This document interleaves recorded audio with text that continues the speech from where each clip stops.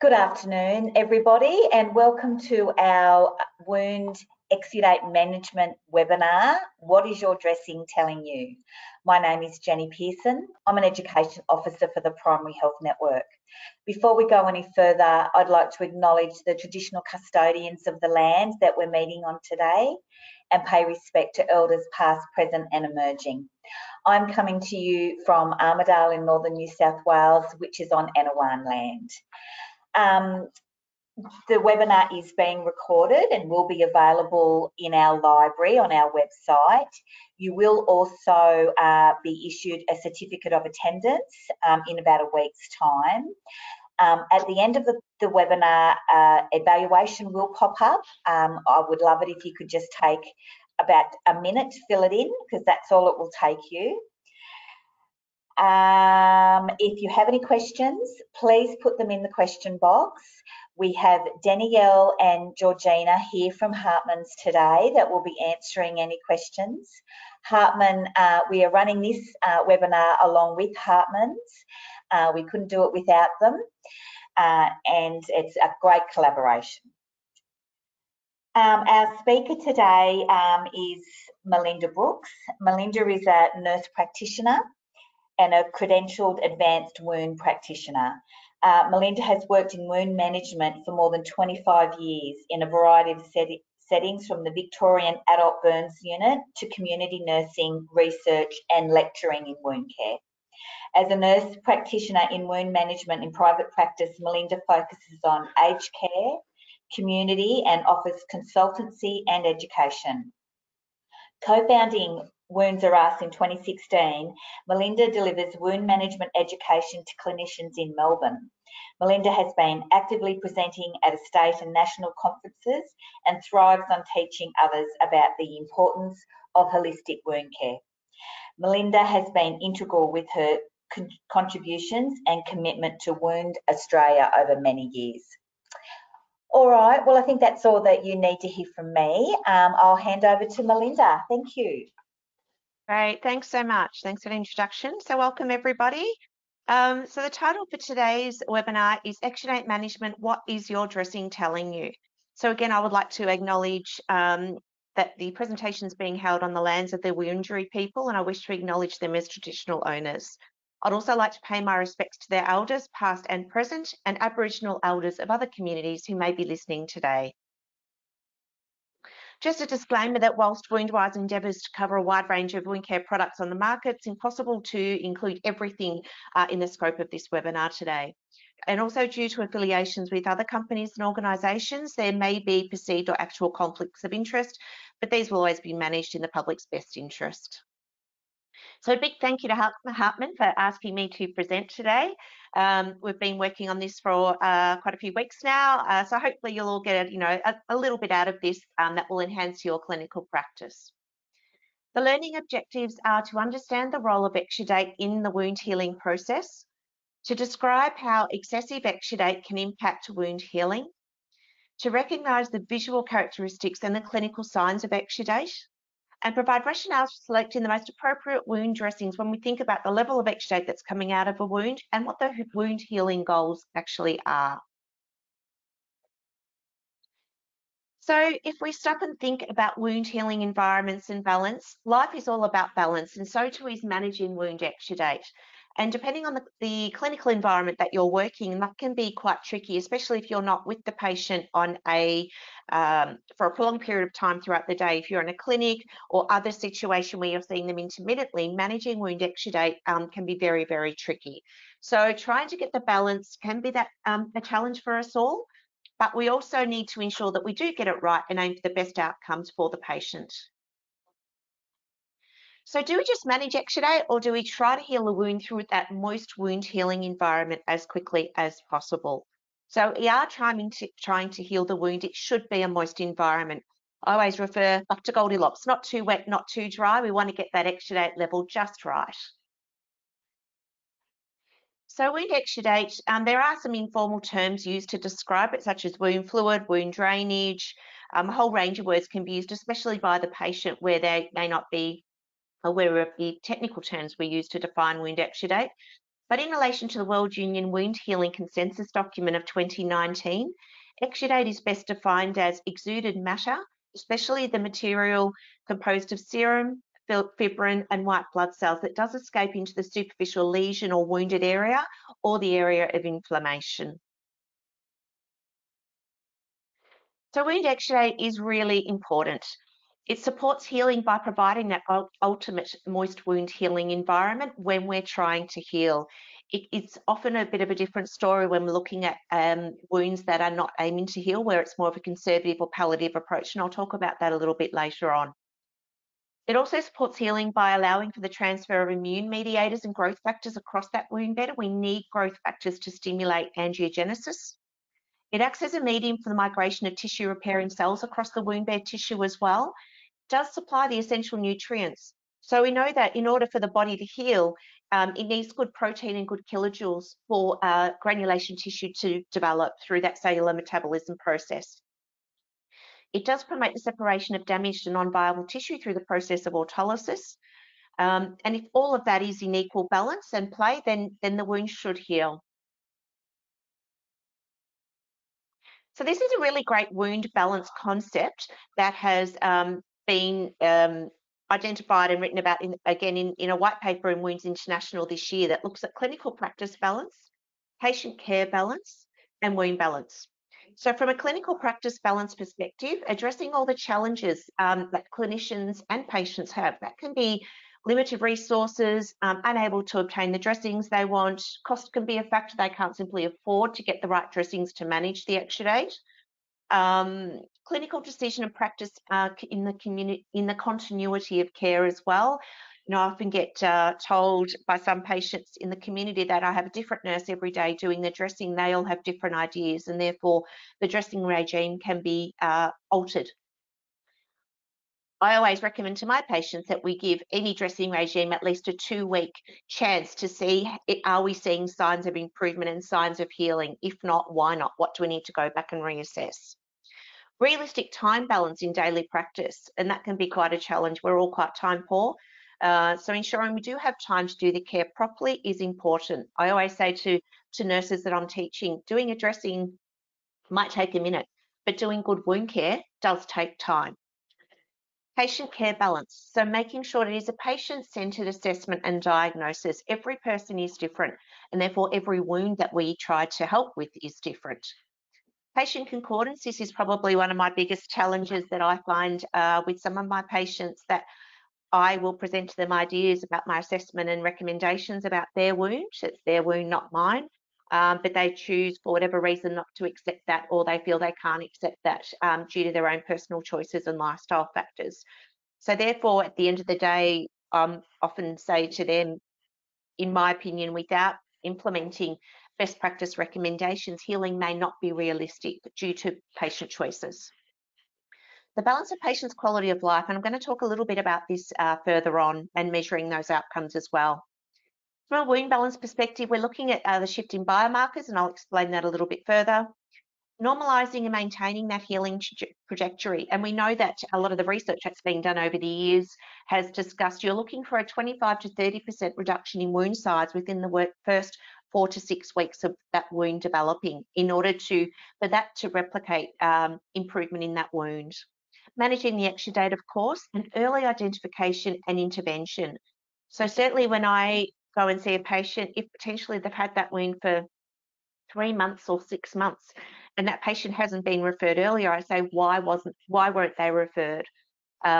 We should be getting on top of any delayed healing as quickly as we possibly can.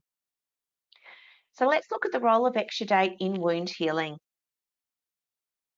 So the wound healing physiology is a really complex process. There is so much going on, and this is a simplified chart showing the 4 overlapping phases of wound healing.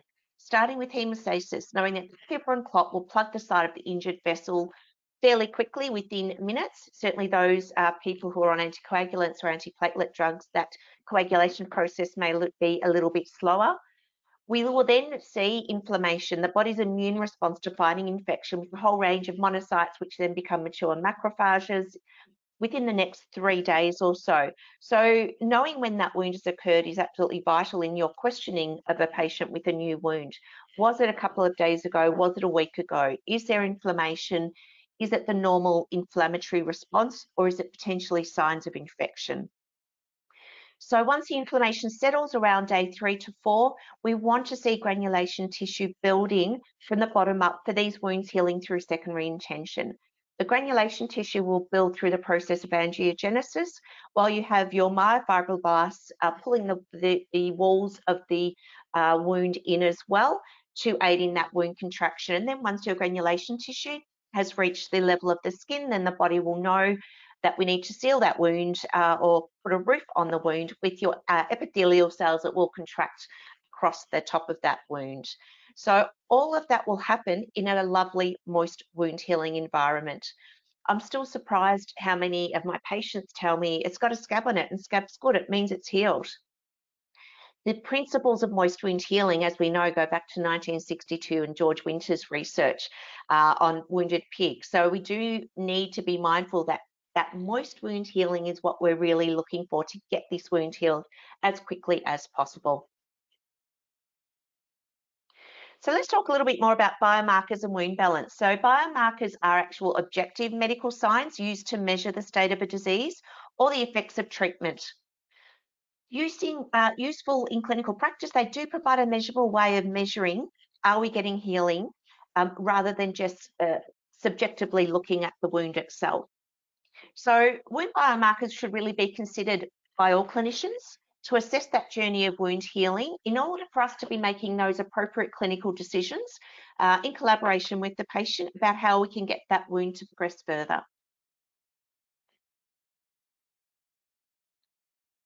So let's look a little bit more at biomarkers that may affect wound balance in healing. So certainly MMPs, and through the research done, it's been identified that MMP2 and MMP9 are the raised inflammatory markers that are present in chronic wound fluid. So that increase in MMP level is what is stalling wound healing in the inflammatory phase in chronic wounds.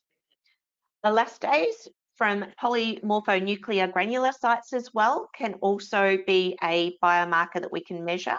And a lot of these measurements cannot physically be done by us in a day-to-day practice in the clinical setting. This is often need to be done through the lab, which can be a little bit tricky. Growth factor inactivation and matrix destruction. So growth factors will be inactive when there's heightened level of inflammatory markers such as your MMPs. The absence of local inflammation, and we know that in that first 3 to 4 days, we need the body's immune response to munch up the debris and reduce that risk of infection from happening. So we might not necessarily get that if we've got heightened levels of MMPs. Therefore, there won't be granulation tissue developed through the process of angiogenesis, and we won't see that epithelial cell migration across the top of the wound as well. Will also affect nutrient and oxygen deficiency also. So MMPs, as I've said, are key biomarkers. During the inflammatory phase, we know that they aid in the removal of bacteria and also damaged extracellular matrix. So that will just sit there, that will be munched up by the MMPs. The proliferative phase, it aids in the degradation of capillary basement membrane for angiogenesis and also that migration of the epithelial cells. During the maturation or the remodeling phase, it will aid in contraction of scar tissue and in that remodeling of the scar tissue where that collagen that has been developed in the first few months post-healing does take up to, the scientists tell us, around 2 years for that scar tissue and the collagen to gain a maximum of 80% tensile strength. So trying to enhance and protect that scar tissue through potentially protective dressings can go a long way to preventing a wound breakdown in the initial post-healing phase. So we do get quite an imbalance of chemicals and cytokines in the wound fluid when we see delayed healing, and that's that increase in the MMPs. They also tend to find there's a decrease in the TIMPs as well. So things are not in the balance we're aiming for. So let's look at acute and chronic wounds, and I'll go to definitions shortly, but we know that Wound exudate that's been studied in the lab certainly has shown those elevated levels. It's not just the wound itself that we worry about, it's also the peri-wound skin around the wound. And we do define the peri-wound skin now as up to 20 centimetres beyond the wound margin, not just that 4 centimetres. So we need to be looking at the whole area. We do need to look at identifying the factors that could be delaying healing early. So what is going on with the patient? Need to look at those systemic and local factors, which we'll talk about shortly. And delayed healing can be seen as early as 2 weeks post-wounding. It can be very, very early. And we'll talk about biofilms and bacterial load a little bit more shortly. So other factors that may delay healing, certainly the general health status of the patient. I had an email a couple of days ago to go and see a patient who had a pressure injury on his heel. He's in an aged care facility and he was healing really well. And they emailed me to say, look, the wound's really deteriorated. We're quite concerned. So I was planning to see him this afternoon. And I got an email this morning to say he actually passed away last night. And certainly as a person's health status is declining and the body is shutting down, we often see that initially in their wounds, particularly on the feet and sacrum. So with this gent, I think the deterioration in his wound is certainly the major contributor by his poor health and his declining health.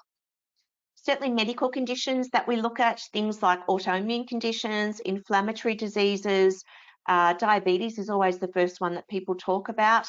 And with diabetes, it certainly depends on how well controlled they are. Are they on insulin or oral hypoglycemics? Is their blood sugar levels reasonable and within limits? And, I sort of laugh when I say, yep, their blood sugar's fine at 16 or 18 this morning, and that's okay. I'm not really okay. We should be looking for that tight glycemic control because we know that otherwise the body's going to be in a heightened state of inflammation. Other conditions like anemias, malignancies can also have a big impact on wound healing. So medications, I've already mentioned antiplatelets and anticoagulants, certainly corticosteroids, especially in that initial inflammatory phase, will all impact on healing. Systemic and local factors. So systemically, we're looking at things like nutrition. The body needs the good kilojoules and protein, like I said, to aid in wound healing and the development of that granulation tissue. However, if a person is not eating and drinking as well as they could, let alone getting the extra kilojoules and protein they need in their diet, then that will have a big impact.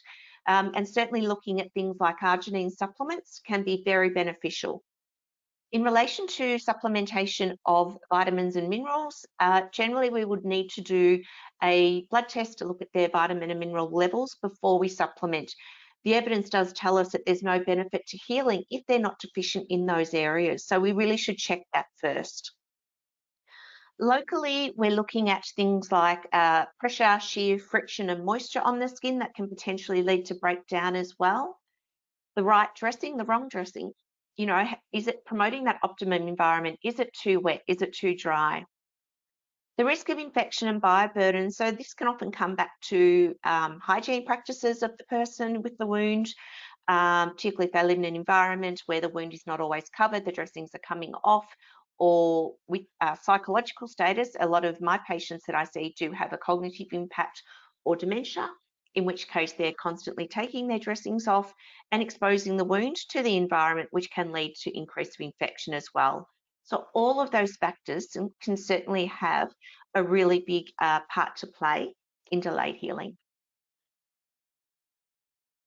So a chronic wound is defined as wounds that fail to proceed through the normal phases of healing in an orderly and timely manner. So they do basically get stuck in that initial inflammatory phase. And this definition has changed in recent years. Prior to that, we used to say a chronic wound is one that heals within is one that doesn't heal within 4 to 6 weeks. And an acute wound should heal within 4 to 6 weeks. Yet now they're talking about the wound progressing through the phases. So it is going back to that physiology of healing. And it's important for us as clinicians to remember that when we're doing our wound assessment at each dressing change. So we do need to be alert for any red flags, any signs of concern every time we do attend to a wound assessment and a wound dressing change. So like I said, a dressing can be done by anyone. If you take a dressing off and put a dressing on, But wound assessment needs to be holistic, and the clinician needs to look at everything going on with that person, and they also need to assess the wound itself. So early identification will certainly enhance that wound healing trajectory.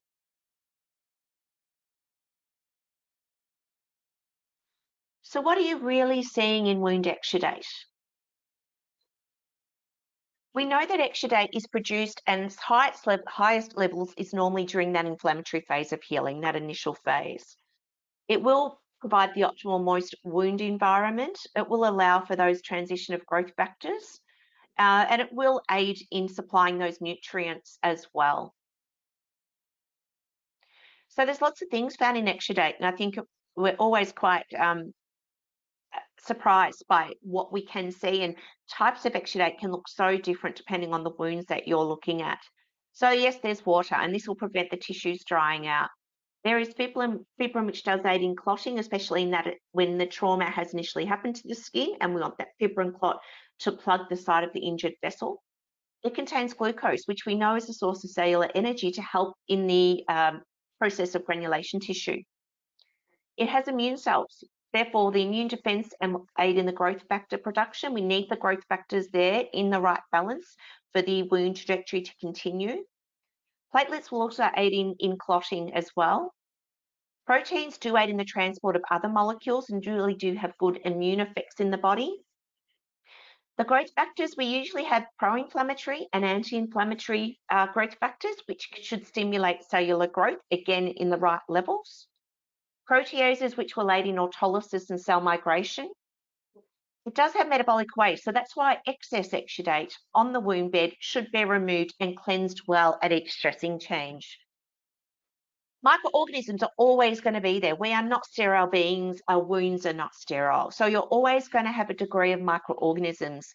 And I commonly find when we talk about wound infection, and I ask the question of clinicians, do you wash your wounds before you swab? I would have to say about 80% of the people I ask say no, they don't wash their wounds. They're wanting to take the swab from the wound exudate sitting on top of the wound bed. And, you know, I say to them, well, it's not going to be very helpful because we're going to have microorganisms sitting there, but it's going to be the mixed flora and the organisms that we live with in harmony.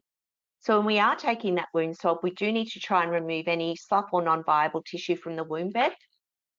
And we do need to try and get that swab into the granulation to isolate the microorganisms, causing the spreading infection, because that's why we've swabbed in the first place. And also there's going to be debris with the proteases and the devitalized tissue there. So certainly wound exudate can increase due to potentially trauma. Again, trauma to the skin can increase that inflammatory response, which leads to an increase in exudate. Certainly infection and the types and the level of microorganisms in the wound will lead to an increase. Certainly some medications, the presence of edema. So we know that someone with a wet, weepy leg due to venous insufficiency, lymphedema, if that edema is not controlled, then it's so hard to try and manage that exudate without compression, without appropriate superabsorbing dressings. So edema in the wound can be a major problem. Underlying medical conditions, so lymphedema, cardiac failure, renal impairment, they're some of the conditions that can certainly have a big impact on increasing exudate levels. Certainly I know when I see patients who are in acute heart failure, their legs represent, I always think, bubble wrap, especially the lower limbs. Their skin is super fragile and they'll have quite severe pitting edema. And if you touch the skin, you're at risk of breaking it because their skin's often so fragile.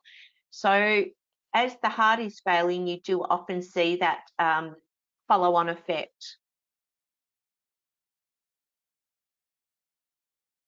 So let's look at the types of exudate. And I think a lot of clinicians have different names or terminology for the types of exudate they're seeing. It is good that we're all using the same wording and the same terminology, especially in the same workplace when we're charting on wound charts. Otherwise, things get quite confusing. So we know serous is fairly clear, amber, straw coloured. It's quite thin. And that's quite a normal type of exudate to see through that inflammatory phase, and will decrease in amounts through the proliferative phases. And by the end of the proliferative phase, there shouldn't be any exudate because the wound will have healed. It can increase when there's signs of infection, and I've talked about the medical condition that may cause that as well. So serous sanguinis is quite a clear light pink colour, pink to reddish colour. Again, fairly thin, but usually a bit thicker than water, and again, quite normal during the inflammatory and proliferative phases. The pinkish colour is really due to the red blood cells breakdown in that fluid.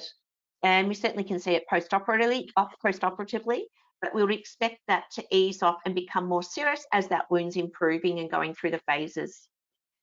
Sanguinis is quite red, thin and watery, again due to the presence of the red blood cells, and that can indicate there's been some new formation of red blood cells through angiogenesis or potentially disruption of the blood vessels. That's the red blood cells have leaked into the fluid. It can also be associated with hypergranulation.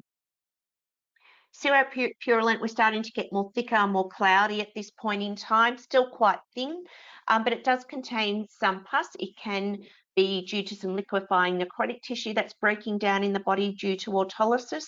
And it may be a signal that there's a bacterial load starting to replicate, starting to cause a response in the host and therefore delayed healing.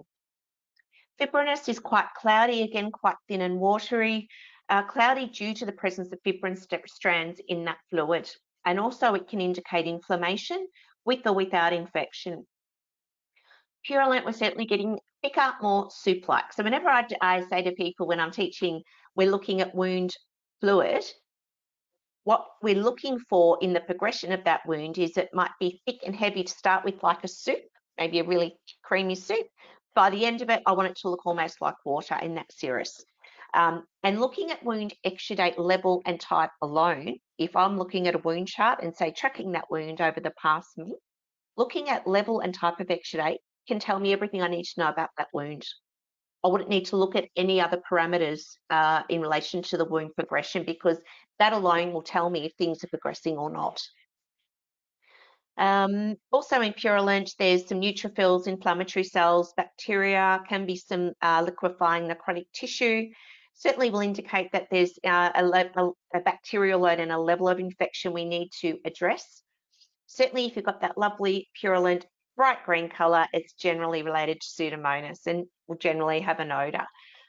We do need to treat all of those signs and isolate the microorganisms with our wound swab so we can get the right antibiotic treatment and follow our antimicrobial stewardship guidelines. Hemopurulent is reddish, milky and quite opaque. It's usually quite thick, and that's just that mixture of blood and pus in quite an established infected wound. And hemorrhagic is quite red with opaque and thick, and again, due to that red blood cell, we're seeing that red colour. So in assessing wound exudates, start by assessing the person first. So holistic assessment is vital. Assessing at each dressing change, like I say, a simple dressing change could be done by anyone, but a wound assessment needs to be done by a trained clinician, looking at everything that's going on, the amount, the type, the consistency, signs of odour, the effectiveness. Has that wound dressing that's been on it for a day or 5 days been effective? Examine the old dressing, and I cannot emphasise this enough. If I took this off a wound, then I'm worried. So this is certainly, taking that dressing off, examining it. You will smell it.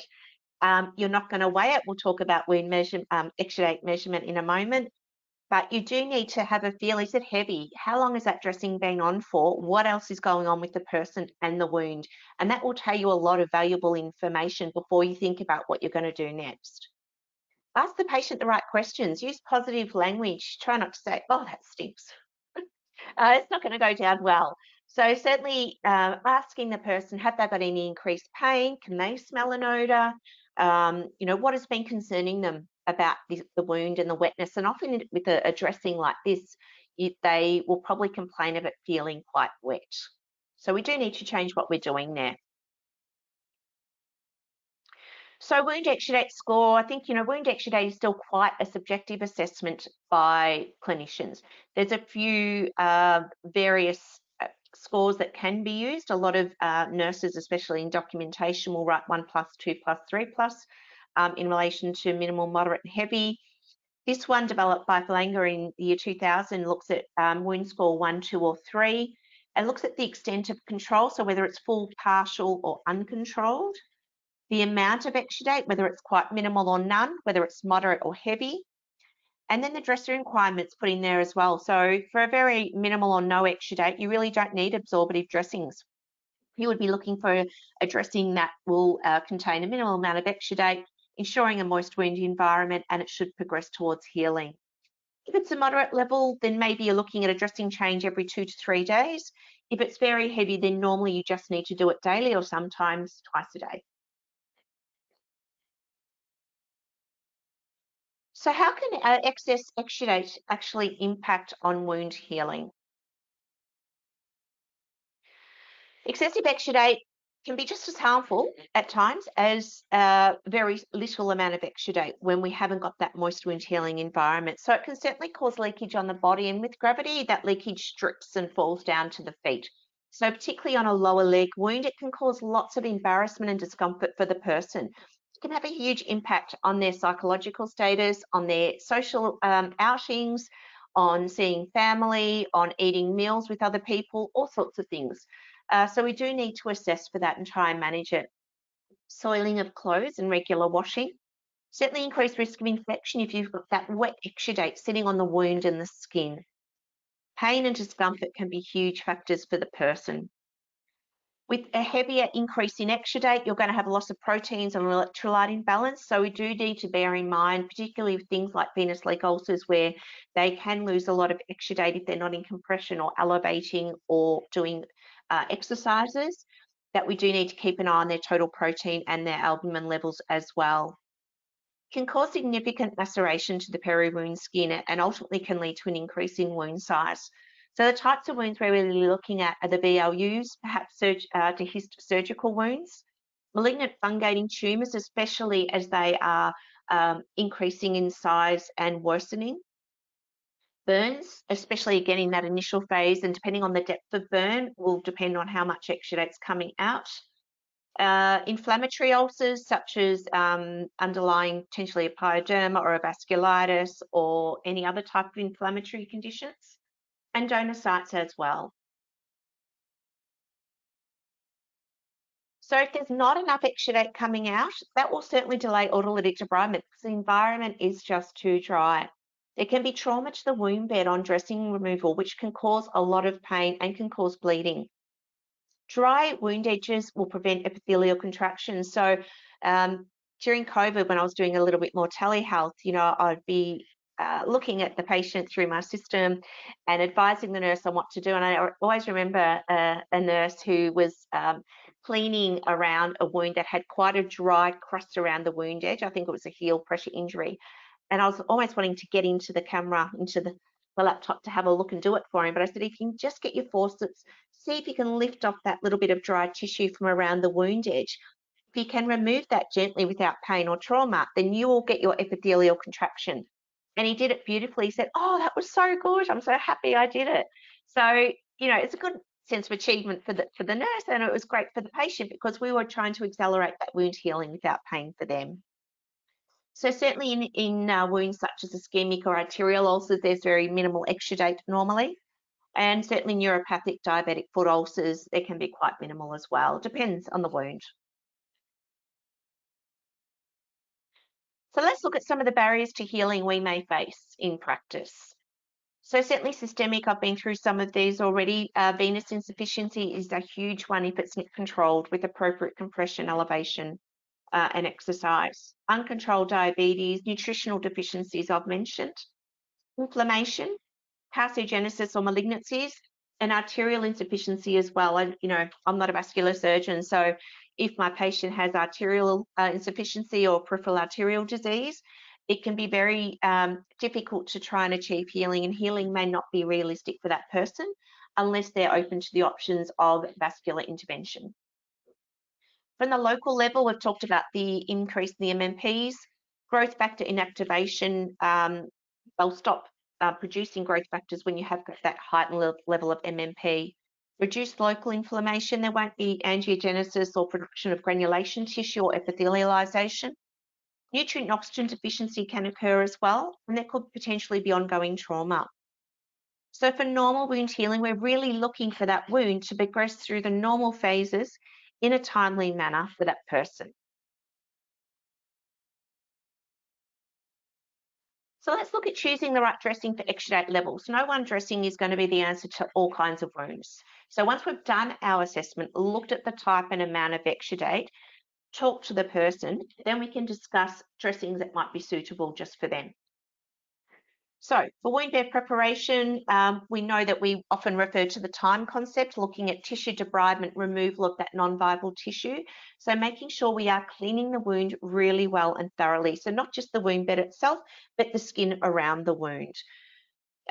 Looking for signs of infection and managing that bioburden, whether that might be through the use of topical antiseptics, using gauze swabs, using monofilament debridement pads to remove slough from the wound bed tissue, trying to get that moisture balance just right, and looking for signs of epidermal advancement from the edges. So you're looking for that lovely pink tissue starting to come across, or epithelial islands. In relation to debridement, so ensuring we can remove the necrotic and the non-viable tissue as best as possible. And certainly there are lots of methods of debridement. You know, I say to nurses, do you debride? And a lot of them say to me, no, I don't, I'm not allowed. But when you put a dressing on the wound promoting autolytic debridement, it's a form of debridement. You might use your forceps or your gauze swabs to remove non-viable tissue off the wound bed. It's a method of debridement. It's the debridement through conservative sharp wound debridement with a blade or scissors or sharp instrument that not all clinicians are trained in, and that needs to be done by an expert.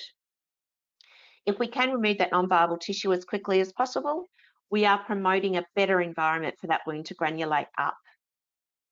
Then exudate management, you can see there's lots of pads on that leg of that lady, all quite wet and soaked. So if the dressings are left on too long, the dressings aren't absorbent enough, then the wrong amount, the wrong place, and the wrong composition of exudate will have a detrimental effect.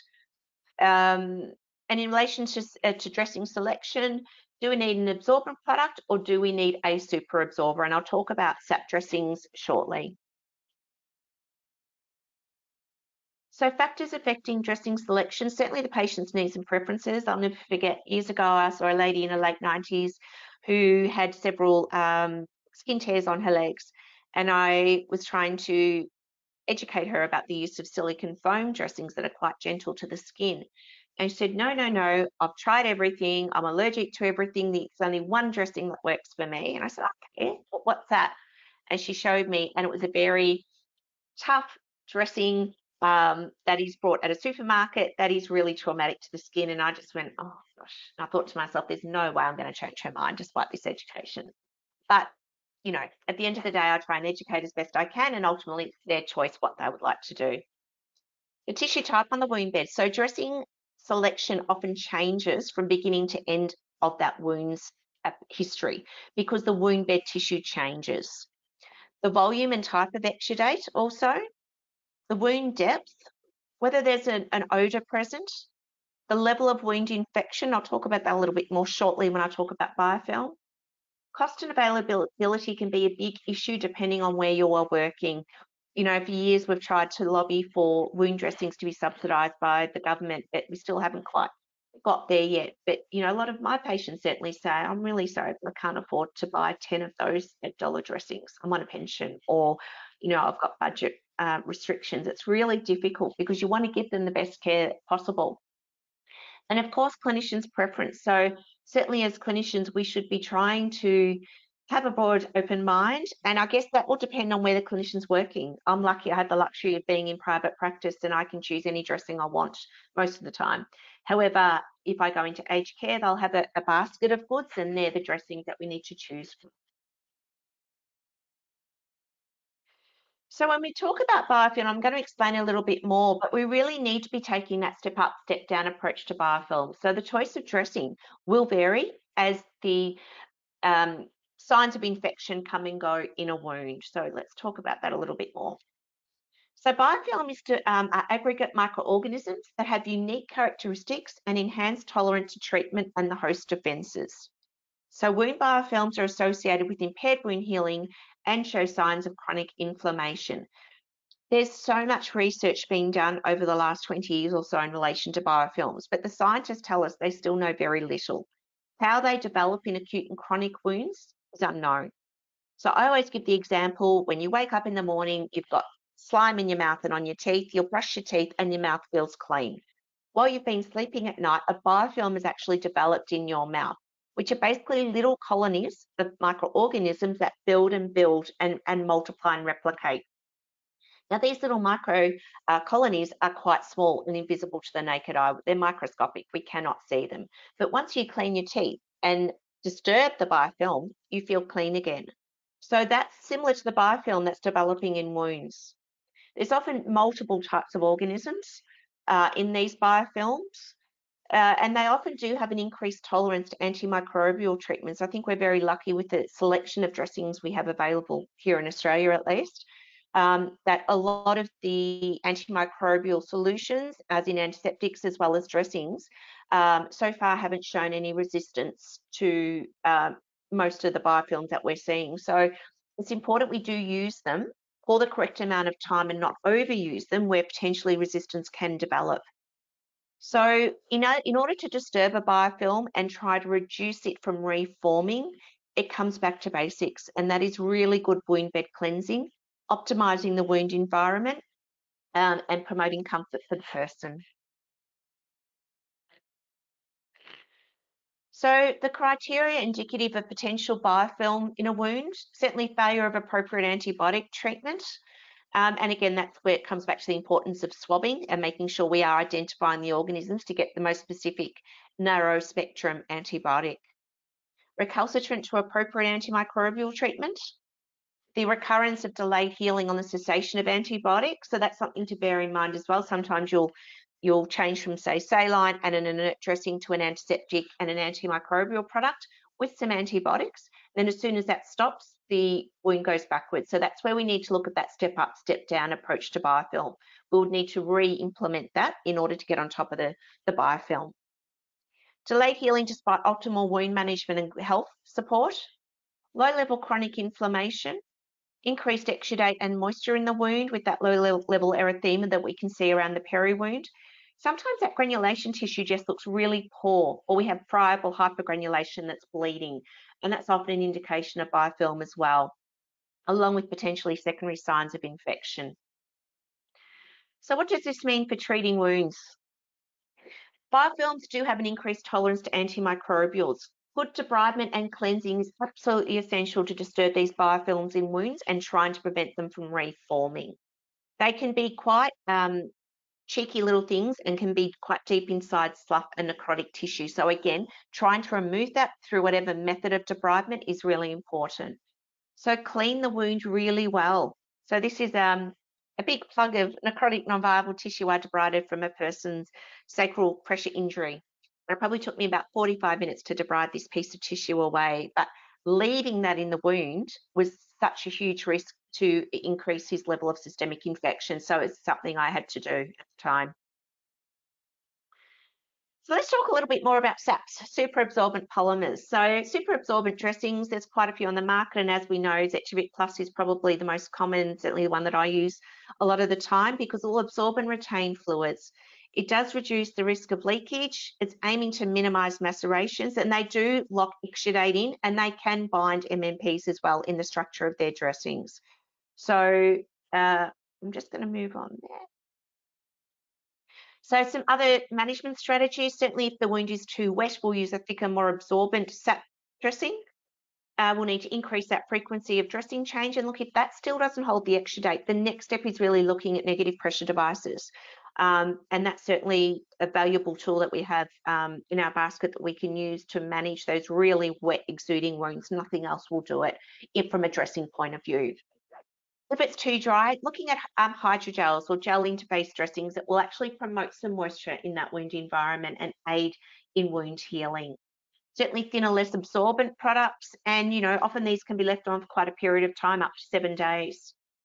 So for that optimal level Continue with the current dressing and do as you are if the wound is healing beautifully. So just some examples there, your Exudate Plus with your super absorber polymer beads in there. Too dry, something like HydroClean could be very beneficial, which has ringer solution and creates quite a rinsing effect to hydrate dry tissue in a wound. Or something that will manage that moderate to heavy level of exudate, such as the proximal silicone foam or your Exudate Plus silicone border. So this is just another good reference that Hartman have looking at moisture balance and choice of product that you might use depending on that level of exudate.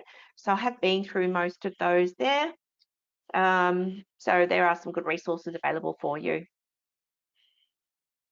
So protecting the peri-wound skin, years ago when I started my nursing at the Alfred, I worked with an excellent stomal therapy nurse and she was very big on protection of the peri-wound. So I've been using dimethicone-based barrier creams or wipes pretty much all of my 30 years of nursing. So it's something I'm very mindful of, particularly when we're talking about wound exudate and its detrimental effects on the peri-wound skin. So we do need to be mindful if there's moderate to heavy levels of exudate, and there are signs of infection, whether that's local spreading or systemic, that we are protecting the peri-wound, and certainly the dimethicone based is generally the most used. Most of those, when they're popped on the skin, on that peri-wound skin, should dry and you're able to put adhesive dressings on top. Some of the silicone foam dressings do stipulate not to use a barrier underneath as it can affect adhesion. So always check the product information with the product you're using. And certainly the presence of high exudates in your lower limb type wounds can cause a problem on the peri-wound as well, decrease that wound size. So this is the model that I certainly try to work by, a person-centered holistic approach to wound care, because I always say to people, well, that wound's attached to you and therefore I need to know everything about you before I think about what we're going to do with the wound. So one of the first questions I do ask them is, what is your concerns? What is bothering you most about your wound and how's it impacting on you? Referring on, I certainly don't know everything and like to work within a multidisciplinary team, allied health, medical colleagues, etc., to try and get best outcomes for the person. Defining the etiology, is it documented accurately? Classifying the wound as acute or chronic, looking at some investigations that can help with this process, looking at systemic and local factors, assessing their pain, is it nociceptive or neuropathic? Local wound care, education, and potentially pressure redistribution if that's a component. So quality of life, you know, I often get quite disheartened when I'm seeing a patient and their wound and their wound exudate is having such a massive impact on their quality of life. You know, I had a gent who was coming into my clinic for quite some months who said, you know, I really just don't want to be here. I just want to, you know, I want to end things. And, you know, that's terrible to hear, and from a clinician's perspective, quite distressing of how we can manage that. So certainly I contacted his GP and we're able to get on top of that, but it can be absolutely devastating for people who are dealing with chronic wounds. So asking the person, how is it impacting on them? How do you assess that? The relationship between patient and the clinician is really important. A patient's understanding of the wound, psychological impact and healing are all entwined. A structured, validated tool will certainly assist, and there's quite a few validated tools available out there, such as the Wound Quality of Life tool from 2014, and the Cardiff Wound Impact Schedule has been around for quite some time. Treatments such as compression therapy can be lifelong and have a significant impact on quality of life as well. So it's just a couple of case studies that I wanted to talk about with you of patients I see. I probably see these wet, leaky type legs every day when I'm seeing patients. So trying to manage this, trying to select the appropriate type of dressing. So I certainly look at the super absorber dressings for legs like this. This is a lady who potentially won't tolerate more than one level of tubular compression. She won't elevate her legs. She doesn't ambulate much. She is resistant to daily care and only accepts care 3 times a week. So every time we go, I'm looking at dressings that are soaked like this, which is, it's a huge risk for her and a huge challenge. On the other end of the spectrum, wounds are extremely dry. And you can see with this heel here, you've got that dry crust around the edge that will delay wound healing, delay epithelial contraction. And again, this is the sacral pressure injury with all of that fluid and that non-viable tissue there is going to have a huge impact on increased risk of infection and also comfort, because being the sacrum, incontinence is a huge issue, which can often contaminate the dressings on it several times a day.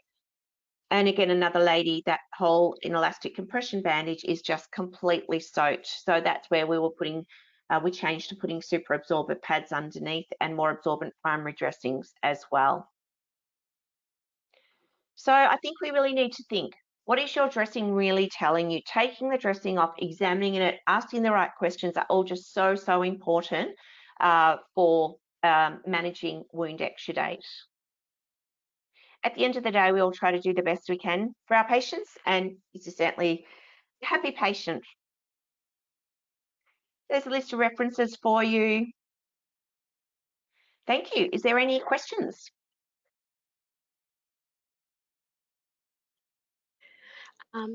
Got none at the moment, but I'm sure they'll be coming through shortly. No problem. Hi, Melinda. I actually have a question for you. Can you hear me? Can. Okay. When you were talking about the exudate management strategies that you use, something I was curious to know, when would you choose to use a silicone interface with a super absorber over just use your regular Exudate Plus, which we know is quite a high level of absorbency? Yeah, I find sometimes with the silicone interface, they won't cope with as much exudate. So it would be more the moderate to heavily exuding where I'd choose the silicone interface on a wound. Whereas if it's really wet, I'd just go straight to my Exudate Plus. Okay, thank you. And I think there's one question which may have just come in.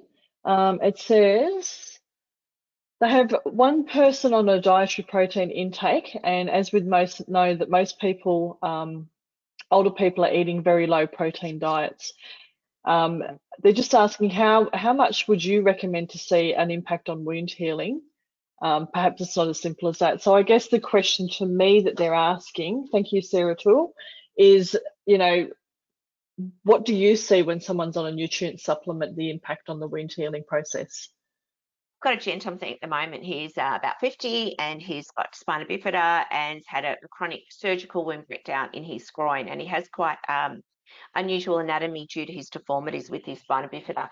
He was on arginine supplements in the past. When I saw him, we did change the dressing regime. Everything was just too wet, so we did go for more super absorbers.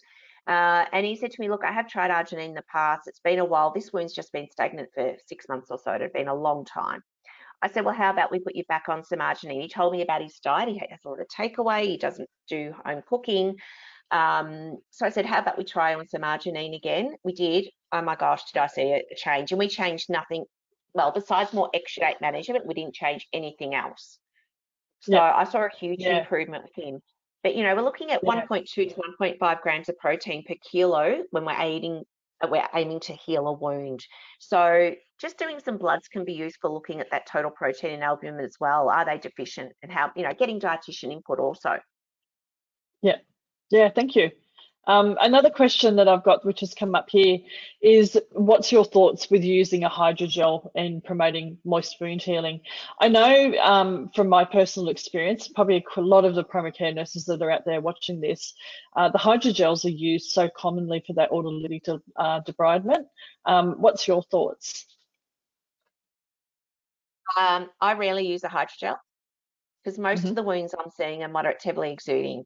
If I do use a hydrogel, I generally use an enzyme algino gel because of its antimicrobial properties, and that can cope with a moderate to heavy amount of exudate.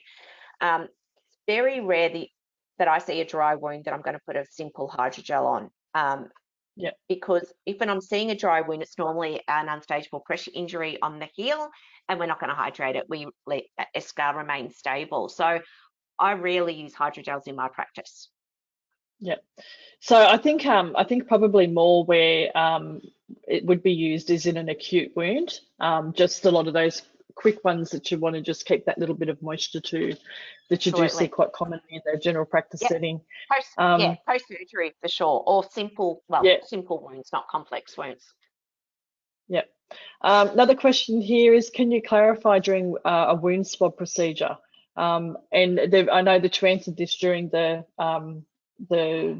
presentation, is that, do we clean first? Yes, we do clean prior to doing it. It's that old argument that we have, isn't it? That's been going on for many years, but yeah, it comes back down to best practice. Absolutely. So I always advise people to go to their local pathology service and ask for their wound swabbing protocol, because that will be based on the Levine method of swabbing. So if you Google Levine method, you'll find that, where it talks about cleansing, removing non-viable tissue.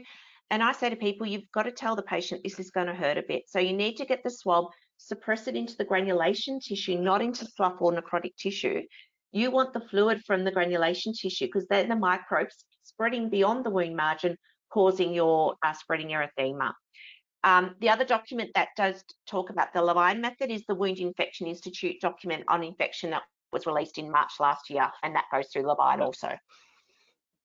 And that's something that we've got on our reference list here too. Yep. An interesting one, how would you know whether to keep the wound dry with necrotic tissue, or to, sorry, another question just came in and moved it out of the way for me. That was great. I guess if we can talk about necrotic tissue, the best management for it, when would you know to hydrate? It depends on the etiology. So if it's an black necrotic tissue because it's an unstageable pressure ulcer, as per our pressure injury guidelines, we do not hydrate. We keep it stable whilst it's there. If it's a burn on a thigh from hot tea, then I'd certainly be wanting to hydrate it with a hydrogel. Absolutely. It depends on the etiology. An interesting one again is hypergranulation. How would you manage hypergranulation? We've got to work out the cause first. So there's two possible causes of hypergranulation. One can be a malignancy, BCC or squamous cell or melanoma. The other can be hypergranulation due to that heavy exudate that hasn't been managed.